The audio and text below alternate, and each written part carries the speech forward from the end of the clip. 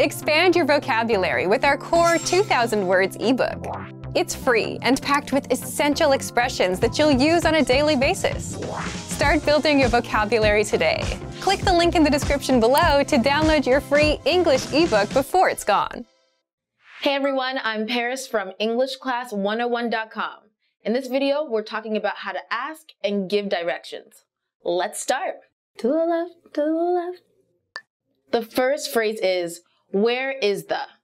Where is the? For example, you can ask, where is the bank? This can be used to ask for a general location or detailed directions. Don't be surprised if you only receive basic information. For example, next to the grocery store. The next phrase is, I need to go to the. I need to go to the. For example, you can say, I need to go to the police station. The word need is used, but this is used for non-emergencies as well. How do I get to the? How do I get to the? For example, you can say, how do I get to the museum? This question can be used to ask for step-by-step directions instead of a general location. Is the near here? Is the near here? For example, you can say, is the library near here? If you're unfamiliar with an area, you can ask to get this information about a specific place where you want to go. Is the bathroom near here? Excuse me, do you know where the is? Excuse me, do you know where the is? For example, you can say, excuse me, do you know where the park is? Only use excuse me when you're starting a conversation with a stranger. Another common phrase is the far from here? Is the far from here? For example, you can say, is the post office far from here? This is an indirect way to ask for directions. People will tell you how far the place is and probably tell you the best way to get there. Walking, taking a bus, driving, Uber. Now let's take a look at expressions to give directions. Turn left. Turn left. For example, you can say, turn left after 2 blocks. This gives you information about how far you should go before you make any changes. In this case, you should go left. To the left, to the left. Turn right. Turn right. For example, you can say, turn right at the 3rd traffic light. This also gives you information about how far you should go before taking another action. In this case, you should go right. Go straight. Go straight.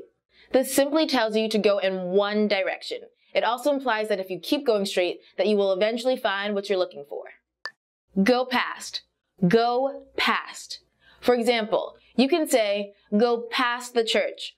A landmark is just an easily noticeable place, for example, a movie, theater, restaurant, at the corner of.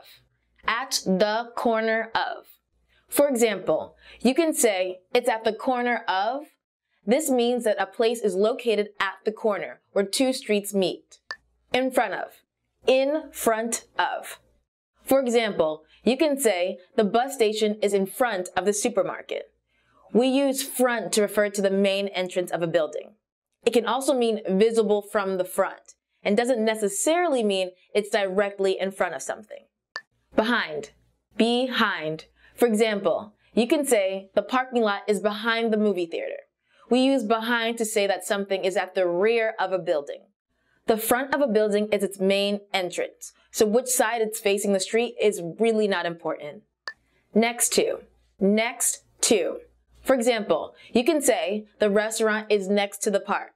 This is an example of using a non-specific location to give general directions. Next to can be anywhere beside, in front of, or around a place. McDonald's is next to my house. Between. Between. For example, you can say, the store is between the coffee shop and the pet store.